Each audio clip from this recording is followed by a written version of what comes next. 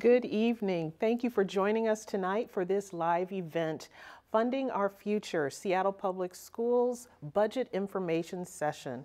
We will be starting shortly. We are joined by our ASL and our language interpreters for our top languages. This evening, we are offering Cantonese, Somali, Spanish, and Vietnamese translation services. We have experienced a technical difficulty in our Amharic room, and we won't be able to offer that particular service this evening. We certainly do apologize for that. Our ASL interpreter will be visible in our main room. Our families who prefer to join one of our language channels will be able to do so in just one moment. There are a few times during the presentation when our English-speaking audience will notice that our panel is pausing. This is to provide the time needed to share the information with our multilingual families. At this time, I'm going to call on each interpreter who will be able to provide instructions to our families in order so that they can switch languages and go into their language room. Miguel?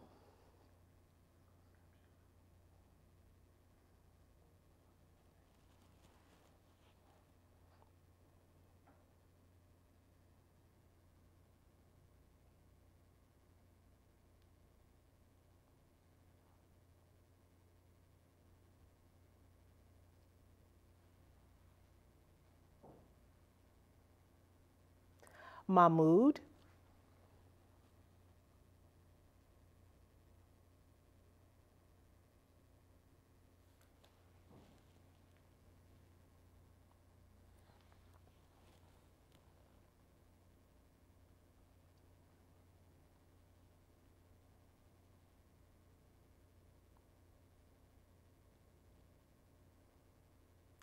Lainey?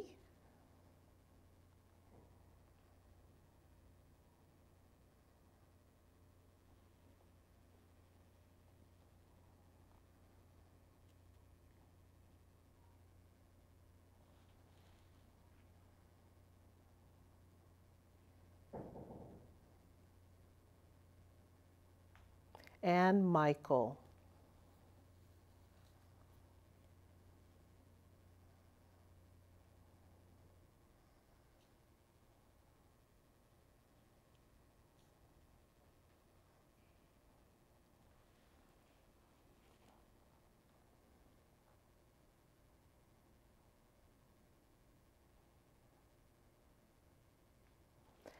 Thank you once again for joining us this evening for our budget information session. Again, our title is Funding Our Future, and that is our budget information session for Seattle Public Schools. Thank you again for joining us today. Before we begin, Seattle Public Schools acknowledges that we are on the ancestral lands and traditional territories of the Puget Sound Coast Salish people. It is also of particular note that we acknowledge the souls and lives of Black and Brown people who have contributed to the founding, wealth, and development of our country. These acknowledgments are just the start and not a replacement for authentic relationships and engagement with our diverse voices in our beloved community. Thank you. Thank you for constantly challenging our status quo and pushing back so that each of us can be better. Seattle Public Schools is committed to dismantling systemic racism and discrimination in spaces of our work, particularly for those who are furthest away from educational justice. I invite you to continue to work with us to create change, and that includes this evening. With that, I am Bev Redmond, Interim Chief of Staff and Assistant Superintendent of Public Affairs. Joining me this evening, to my right, is Superintendent Dr. Brent Jones, and to my left, Kansi Pedroza, Associate Superintendent, and Fred Podesta, Interim Deputy Superintendent and Assistant Superintendent of Operations. Most certainly this evening you will have some questions. If you look toward the bottom of your screen, you can find a Q&A button that will allow you to enter some of your frequently asked questions or concerns. That particular area is going to be moderated by our staff tonight, and they will be answering questions in real time as much as possible. In this session tonight, we will be sharing some information regarding our district-wide budget and also our planning strategies. However, what we won't be able to do is answer specific school-based questions or staffing questions. However, we do want you to get an answer to those, and we have set up a Let's Talk form that you can access to submit those, and we promise we will make sure that we call you or connect with you via email so that you know your question has been answered. Even after tonight's session, we want you to be able to ask questions or to review the frequently asked questions. When tonight ends, we ask you to head to our website, seattleschools.org/budget, to gather more information. Again, you'll find frequently asked questions there, and you're able to submit your own questions, as well as see a recording of tonight's presentation. As you look at our agenda on the screen, we will begin the session with a word from our superintendent regarding funding our future.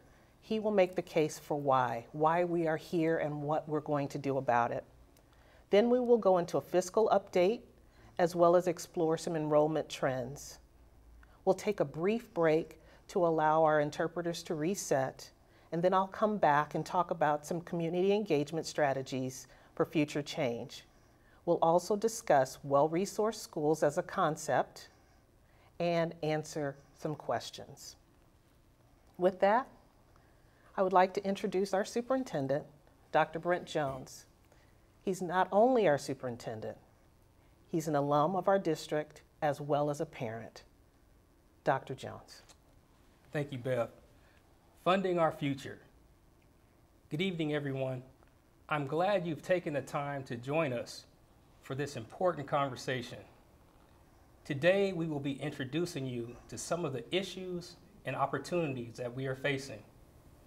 As many of you are aware, our district, like other school districts, is facing a challenge over the next several years with declining enrollment. Our student enrollment has been dropping since 2017, and we anticipate this trend will continue for the near future. At the same time, we know that our state does not fully fund or cover the cost of public education. I know these are challenging topics, so I want to be sure we are addressing your concerns as we move forward. Funding our future means we are using a balanced and equitable process. We want our schools to offer high-quality instruction and support for student success. Our budget for next year will enable us to maximize our resources and programs for students, and it will keep our district solvent. We have already made some hard choices. We are identifying reductions in the central office. We have outlined school-based reductions. And this month, our schools are in the process of developing their budgets for next year. Shifts in enrollment occur annually. In general, enrollment changes mean some schools will see staff changes. We know this is disruptive when shifts occur. Our goal is to minimize these disruptions. The combinations of cuts and funding requests to the state will help us balance our budget for 23-24. Looking ahead, we have an opportunity to create a multi-year plan to fund our future. Through this process, we will take every opportunity to streamline, improve, and develop a system of ideal, well-resourced schools. We are about to give you a lot of information. It may be a lot to take in this short amount of time, but please stick with us. Our team is here to help guide you through it. Thank you. Thank you, Dr. Jones, for opening the session this evening. And to take us just a little bit further into our session, we're asking Fred Podesta to give us our financial update and help us understand some enrollment trends. Fred? Thank you, Bev. This slide outlines the district's planned general fund expenditures for the coming school year. The general fund is used for the day-to-day operations of the district. Things such as most employees' salary and benefits and other expenses such as utilities and supplies are paid for with the general fund. The other major fund in the district's budget is the capital fund. The capital fund is used to construct and maintain buildings and purchase furniture, technology, and other major equipment. Most of this fund comes from local property tax levies. Because this fund must be used to build or maintain capital assets, it can't be used for our operating expenses. The current general fund budget is $1.14 billion. The general fund comes from several sources: state funding, federal funding, and an operating property tax levy approved by local voters. For many general fund sources, the amount a school district receives is based on the number of students enrolled and the number of those students who qualify for free and reduced lunch and the programs and services offered by the district. As you can see, Seattle Public Schools expenses are approximately 6% of the general fund is spent on administration in the central office. Looking for efficiencies in our central office is an area of focus as the district develops strategies to fund its future. For the 23-24 school year, we are facing a $131 million budget shortfall. In other words, if we make no changes, next year we will spend $131 million more than the funds we receive from the state and other funding sources. This means we need to make changes. We need to reduce our spending, we need to identify new revenues, and we need to make use of district reserves. Because our priority is to preserve resources in schools, the central office has been a key focus area for spending reductions. The central administration has a planned $33 million reduction for the 23-24 school year. Our proposed budget plan calls for reducing central staff positions by almost 11%. We've worked hard to minimize staff impacts by looking for alternatives. This includes a hiring freeze and shifting payroll costs to other funding sources when that is appropriate. For school-based budgets, we did identify some systemic changes to how we allocate school resources. This change will provide planned savings of approximately $11 million. The balance of the shortfall will be resolved with potential increased state funding pending from the current legislative session and the use of district reserves, which means using our Economic Stabilization Fund, sometimes referred to as a rainy day fund, unspent funds from prior years, and other sources where appropriate. Now let's walk through the timeline for writing the district's budget. In January and February, central office departments worked very hard to identify the $33 million in budget adjustments I just described. Now in March, schools are working on creating their budgets for the next year. As those budgets are developed, they will include the $11 million in systemic reductions that I described earlier. Shifts in enrollment occur annually. Enrollment changes at specific schools mean there might be some staffing changes for the next year. We understand these annual staffing adjustments can be disruptive, and we work to mitigate those impacts as best we can. The proposed budget for the 23-24 school year will be presented to the school board in June. The board will vote on the budget in July, and the district is legally required to submit its budget to the state in August. While we're making good progress on next year's budget, the district's general fund shortfall is structural. It's not a one-time problem. This ongoing deficit is caused by a variety of factors, including declining enrollment due to changes in demographics leading to fewer school-aged children in Seattle, increased student needs, and increased labor costs and rising costs of goods and contracted services, as well as gaps in state funding. As we develop a multi-year budget plan, our objectives will be to preserve resources in school, identify programmatic efficiencies and reductions in the central office and across the system, identify areas where state assistance is needed. As we pursue these objectives, we will work to increase enrollment while adjusting to demographic realities. Ultimately, we will support a sustainable system of well-resourced schools. The district is taking a holistic approach to resolving this issue. We will be facing tough choices. The goal is to balance our revenue and spending to ensure future sustainability. We must operate as a more efficient organization that is scaled appropriately to student enrollment. Let's look at a couple of these topics. As I mentioned earlier, there are gaps in state funding for which we continue to seek more assistance.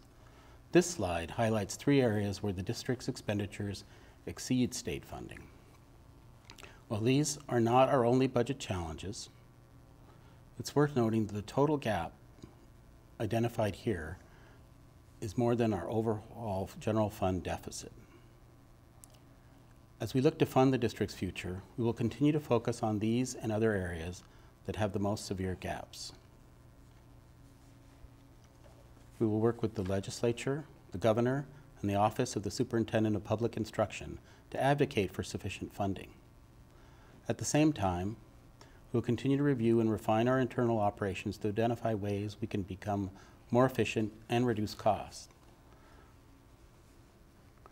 As we've described, student enrollment is an important element of this discussion. It determines how funding is allocated, but more importantly, planning for enrollment helps us to use resources wisely. Here's this history of enrollment at our district since the 17-18 school year and the current year projection. The single yellow line on the left side of the chart shows that enrollment has declined since 2017, as had been forecast. The 3 lines on the right show a range of forecasted enrollment projections over the next decade. The low forecast is in red, the medium forecast is in yellow, and the high forecast is in blue. As we plan to fund our future, we will continue to focus and keep a close eye on enrollment, and we will plan and budget and adjust our operations accordingly. Thank you, and I will turn it back to Bev. Thank you, Fred. Appreciate that information. And before we take a little bit of a break to allow our interpreters to reset, I do want to give an overview of our community engagement plans that we have coming up. I want to start by saying for next school year, for 23-24, decisions have already been made, and our first tier engagement is already in process. You've heard Dr. Jones and Fred give us a little bit of an overview of that. But I do want to take a moment to share with everyone that there are no school site consolidations or closures planned for the 23-24 school year. Instead, we are going to be using the next school year to engage with our school community in conversations around our educational values and vision. We want to work with you, our families and our residents, to establish a shared vision for well-resourced schools. So what will engagement look like for 24-25?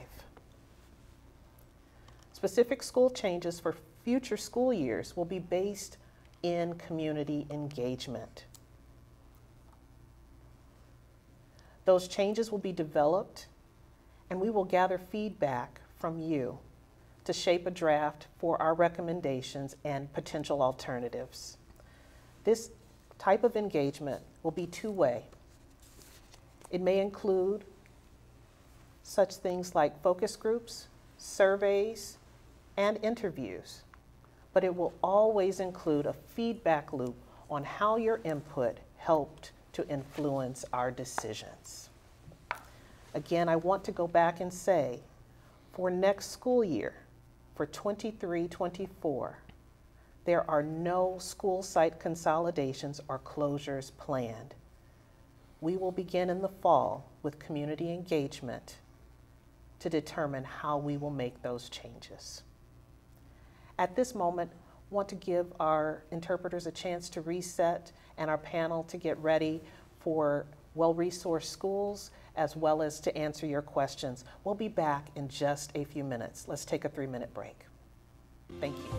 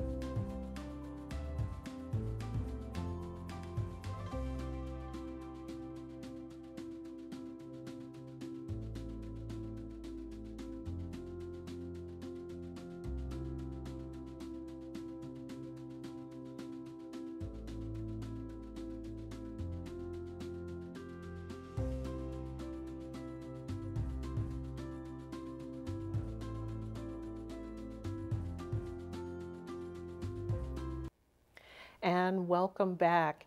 Thank you for being patient during our break, allowing our interpreters to reset and our panelists to refresh. Thus far, you have joined us for Funding Our Future, Seattle Public Schools Budget Information Session. We've already heard from our superintendent, making the case for why for funding our schools. We've also heard a little bit about our fiscal situation and our enrollment trends. You've also heard from me regarding our community engagement plan. And again, a reminder that there are no school closures or consolidations planned for next school year. We want to have that conversation with you regarding well-resourced schools. And that is a new concept that many of you may not be used to. So to help us understand that a little bit more and why our students need well-resourced schools, Dr. Concy Pedroza is here with us. Concy. Thank you, Bev. Seattle Public Schools wants our schools to be well-resourced so that they can offer a full range of curriculum and student support. We know students need to thrive and be successful in their education. It is premature to provide specifics on specific school changes based on enrollment. Ultimately, those decisions will come before the school board. Well-resourced schools A well-resourced school has sufficient resources and enrollment to meet the needs of all of its students. This can include things like well-equipped classrooms, up-to-date technology, a variety of instructional materials, and sufficient number of qualified educators and support staff. Additionally, a well-resourced school may also have access to resources such as libraries, science labs, and athletic facilities. It includes resources to ensure that the school can maintain and upgrade these resources over time. These are preliminary attributes of a well-resourced school. These are some examples that we have combed through research, and we are putting this in front of the community to really engage with the community and really defining what a well-resourced school looks like for the future. So some examples: Seattle Public Schools will center decisions that ensure that we maintain the following attributes in our schools: high-quality instructors from pre-kindergarten to graduation, safety and security in all our buildings and classrooms, a welcoming environment where every student is affirmed, social emotional learning and supports to support wellness, services to support unique learners.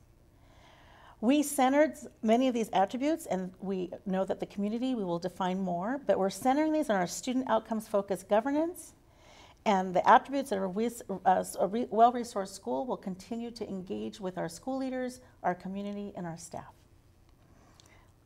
Next, on to you, Beth. Thank you, Kansi. It is now time to get into some of your questions and your concerns. During this particular time, hopefully you have already placed your questions into the chat, and our staff has been answering some of those throughout this time. Also, please remember that we will not get into specific building budget decisions or staffing position decisions at the building level. You can do that or address that question by putting it into our Let's Talk form. And again, someone will contact you via email, another form of communication, to make sure that you know that your question has been received. With that, one of the very important questions that we have received is, why now? Why is this happening? Why do we need to fund our schools for the future? And I'm going to toss that question to Dr. Jones. The question is, why now? Actually, we've had a gap in funding for several years. This last year, as prior years, we've been able to plug those gaps with one-time funds. For example, we had ESSER funds, and those are federal funds that we were able to receive to close the gap in funding during the COVID years. We've also had funding from the state that held us harmless for our enrollment shortfalls. We've also had other types of support from the state. But the bottom line is, our expenditures outweigh our revenue. And in school funding, revenue is enrollment. And as you heard Fred Podesta talk about, our enrollment is declining, and it's been declining since 2017. And so what we've been trying to do is just hold the line, if you will, on making sure that we could submit a balanced budget. But this year, unlike previous years, again, we haven't had the opportunity to have funds from federal sources, state sources. So going into the 23-24 budget year, we're having to make adjustments and reductions. So this is the year, unfortunately, that we have to start an aggressive and concerted effort, being very intentional about doing what we must to submit a balanced budget. Thank you, Dr. Jones. We appreciate that answer. And hopefully you found that information useful on why now. Why do we need to address our financial needs? As many parents have submitted questions, there's one that is continuously popular, and that is, will my student's teacher lose their job? Kansi, would you help us with that particular answer? Thank you. If there is a reduction in force, it would be limited, especially in our schools. Every year, the district has an average of 400 educators that leave the district. We anticipate that most teachers, instructional assistants, and school staff will find jobs within Seattle Public Schools through our displacement process, which is part of our agreement with our union partners. Our goal is to ensure that every student has a qualified teacher at the start of the school year. Keeping our staff in our district is our priority. Thank you, Kansi. Appreciate that answer as well.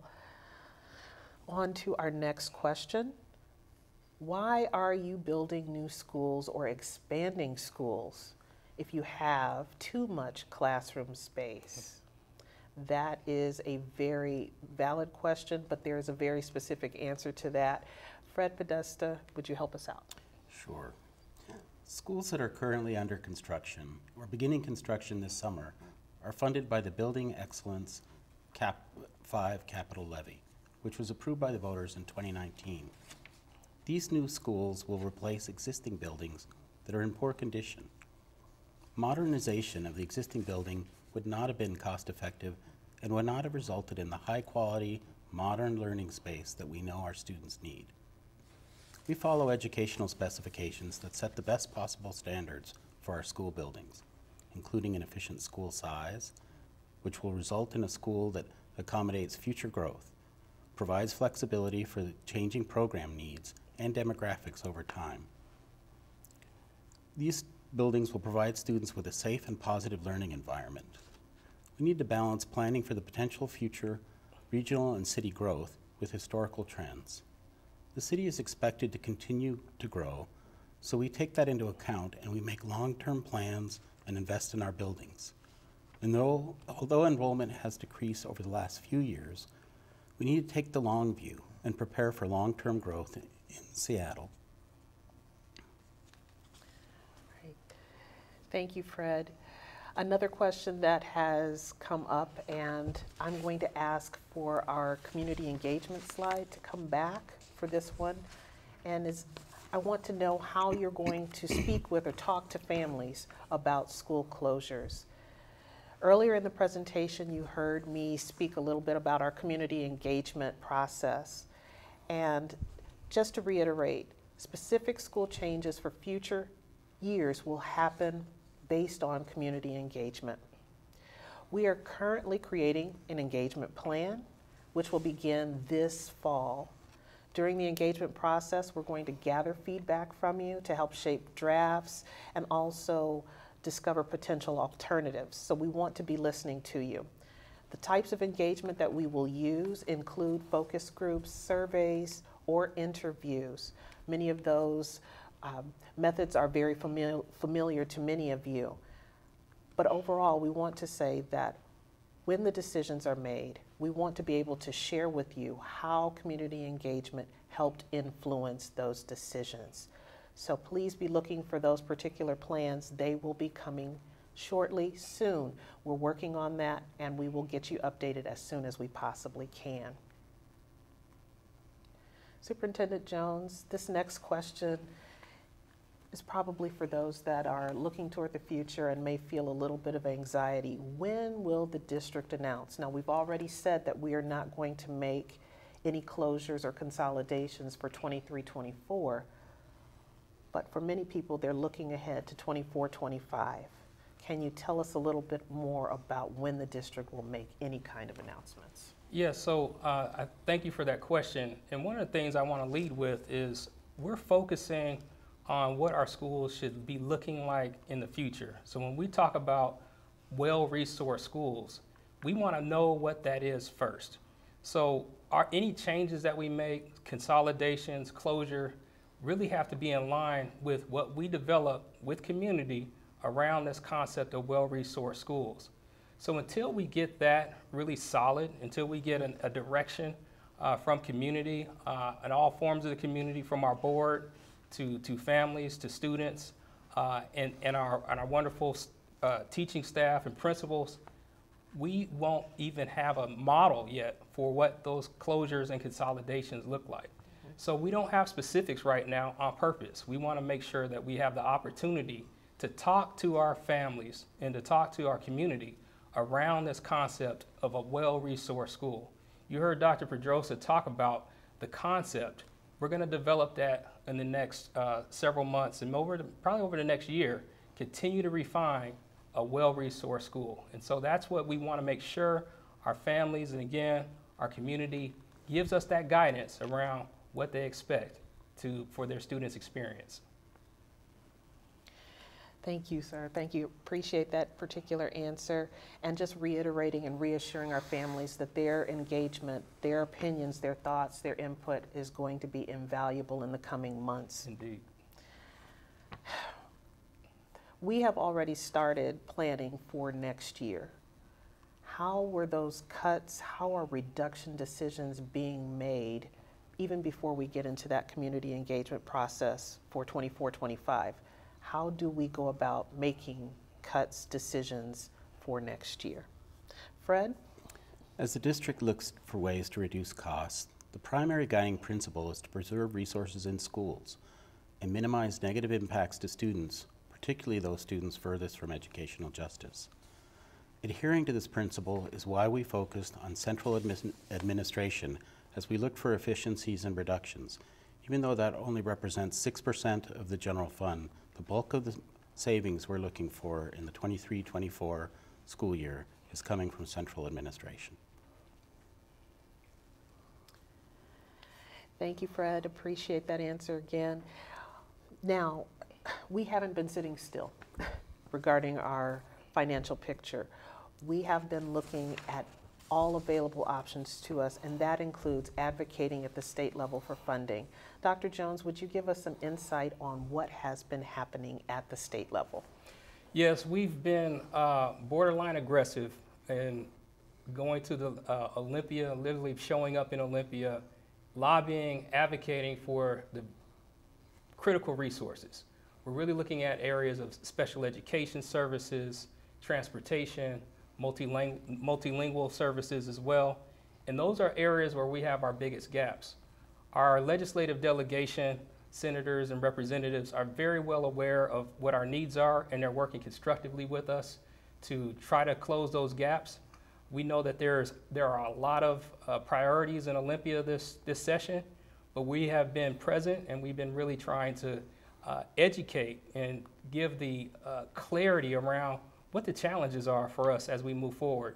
And so I just want to salute our legislators for the work that they're doing right now. We know that they have a very tough job, but we've been in there scrapping and fighting for the resources that we need for our students here and families in Seattle Public Schools. And we also want to invite our community to take a look at our government relations page on our district website. It has our legislative agenda for this particular session. We discussed a few slides back in our enrollment slides, and we don't have to go there at this particular point for a visual, but we did talk about declining enrollment. Is there a reason why? Why are Seattle Public Schools enrollment numbers dropping? Fred, if you could give us a little insight, we'd appreciate it. Sure. Shifts in enrollment occur annually. These are shifts from building to building or shifts in enrollment from one grade band to another. For the past several years in Seattle, we've observed a trend where even as the city population grows, the growth of households with school-age children is not keeping up with the overall growth in population. There are probably a variety of reasons for this, but some of the factors appear to be the availability of family housing, housing prices, and lower birth rates. We will continue to look at these trends and continue to try to forecast enrollment, which frankly has become a bit more complicated after the COVID pandemic, which has changed residential patterns in our city. We don't know how long those trends will persist, but we know that, again, like many school districts across the state and across the country, public school enrollments are dropping, and we need to adjust accordingly. Thank you, Fred, and also want to thank our entire panel for being here this evening to answer some of the questions that have come from the chat, and hopefully also that our staff is in the chat area, the Q&A area, also continuing to answer questions as they come in. Before we wrap, Dr. Jones, is there a particular word that you would have for our community? A little bit of hope, sir, on how we are balancing and how we are making decisions in the best interest of our community. Yeah, I would hope that the community is comforted in knowing we are making sure that we have a North Star. Our North Star really focusing on our goals, focusing on our strategic plan, and we're going to balance that with that concept that we talked about around well-resourced schools. we're not just balancing a budget for the sake of being compliant with what we have to do on an annual basis. We are actually taking advantage of this opportunity to go forward and to think differently about how we can continue to be a fantastic school district. If I talk to parents a lot, I talk to families a lot, and students as well. Most of our students are very pleased with the services that they're getting from our fantastic teachers and school leaders. We have a dynamic district, and I think our folks need to understand that. We are going to actually have an enrollment campaign because I think we haven't really been telling our story around Seattle Public Schools. So I think Seattle Public Schools, by any measure, quantitative or qualitatively, stacks up against all the school districts in the state. And we are a national leader, believe it or not. So I think our parents and families and anybody watching here today, you should have confidence in Seattle Public Schools. I'm happy to be here serving you and know that we are entrusted with your students, and we're doing a pretty good job. But we give us grace because we're going to make sure that we get this budget right so that we can fund our future. Thank you so much. Absolutely. We want to make sure that Seattle Public Schools is strong for generations to come. Just as Dr. Jones has benefited from it as an alumni, we want countless others, our students, to be able to do the same. Thank you very much for being here. We appreciate your time, your attention, and your questions. Please remember that if you have a question, you can head to our website at any point in time, seattleschools.org/budget, and submit your question there. And what we're going to do tonight for the balance of the time, while we come off of camera and off of mic, we're going to keep that Q&A section open with our staff so that they can continue to answer questions up to the crossing of the hour at 7 p.m. Thank you so much. On behalf of Seattle Public Schools, please be well. Thank you. Thank you.